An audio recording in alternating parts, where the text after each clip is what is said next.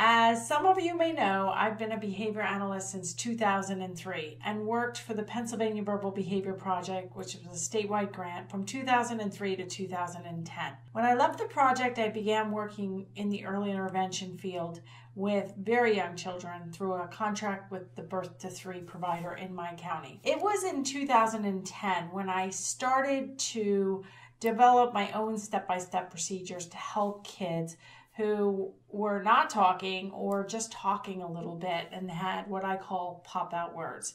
So today I want to share with you one of the procedures that I created early on, starting in around 2010, using a shoebox to get more language.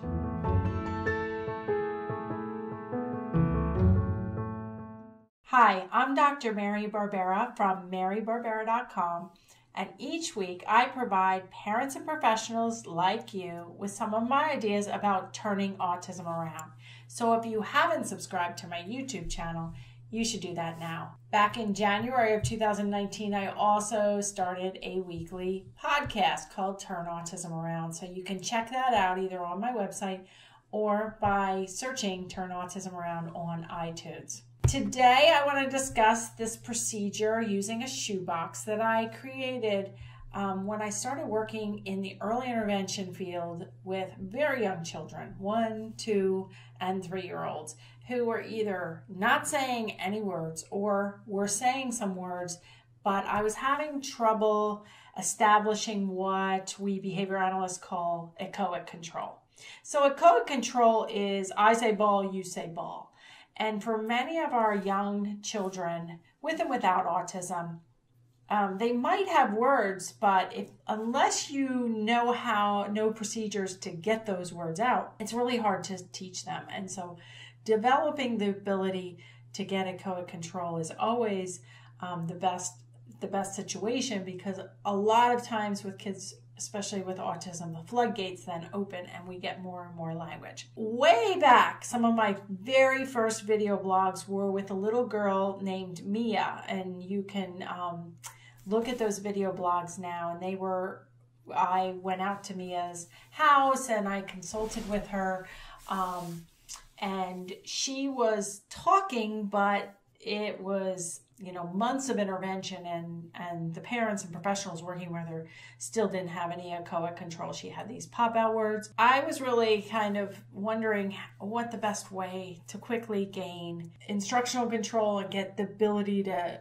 produce more language. Whether you know a lot about the analysis of verbal behavior or not, we want to, when we can, focus on the MAND, which is an operant, which means like you have a word, but you use it because you want something. So if somebody says to me, my child has 10 words. So what are the words? Okay, cookie, drink, banana, out, mommy, daddy, tree, sun, whatever the 10 words are. Okay, great. How does your child use those words? Oh, well, when they want to go outside, they say out and I open the door. When they want a banana, they say banana, I give them a banana. So those are both example of MANDs, of requests. So they want something, they say the word, and they get it.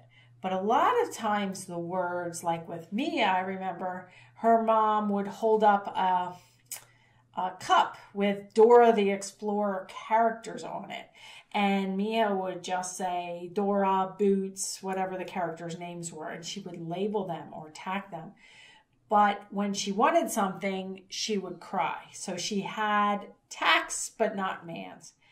And with early learner programming, what I found over the years was that it's really hard to separate out the different operants when you're talking about early learners. So a lot of my early learner programs that I recommend, like the Shoebox, which I'm going to talk about in a second, are actually a combination of the operants together. So what I would recommend is you get a shoebox. Now, in Mia's situation, we came up with the box idea, and Mom had a pasta box, so we used the pasta box. You can use any box. I find that a shoebox with a lid that's attached is the best thing, and you can cut a slit into it. Obviously, this lid is just hacked with a scissor. I had a client that was very exact and she wanted a perfect little slit. Whatever you can do.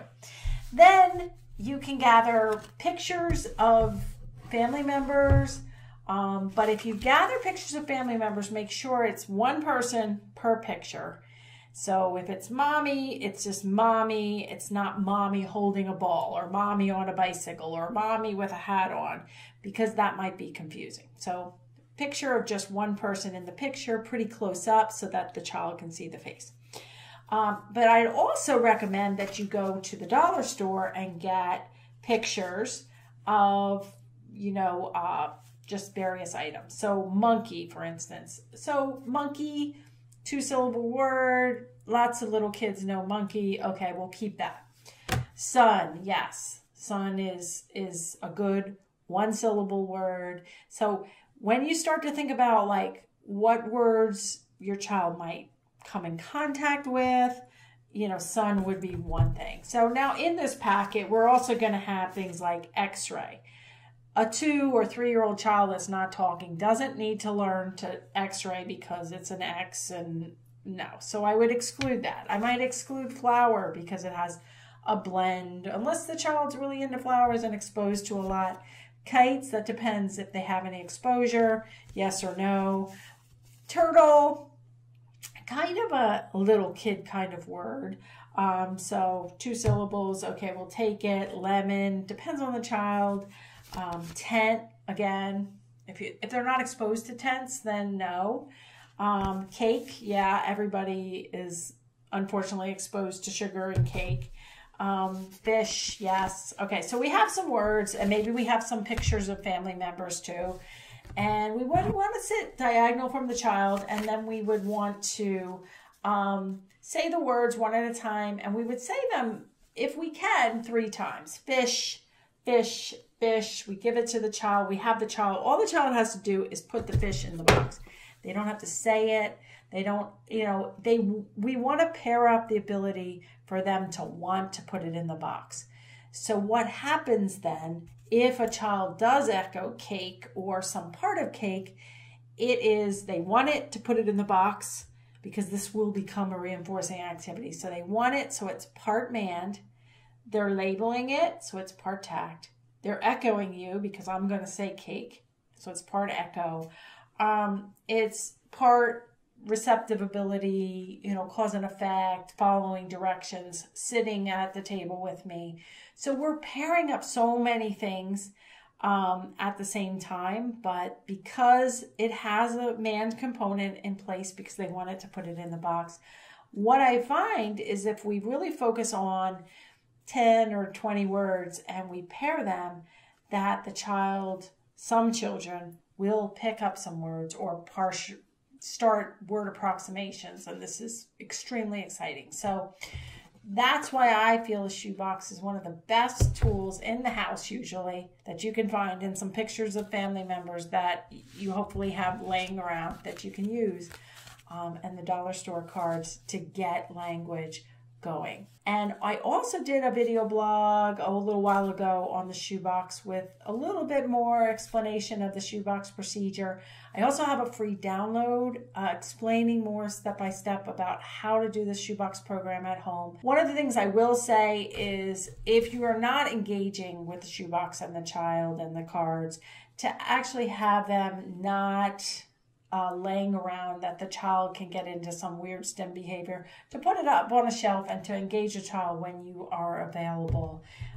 Because I have found that sometimes when you let it be free access, it just kind of loses its therapeutic value. That's my little tip of the day. You can use this in preschool settings, and even for older kids who are not yet talking. You can use this for older kids as well. And you can certainly use this within homes and to get engagement going, to get responding going, and hopefully to get some language going as well. So again, if you like this, leave me a comment, download the free 6-step guide about how to set up your own shoebox program. I would love to see you here next week.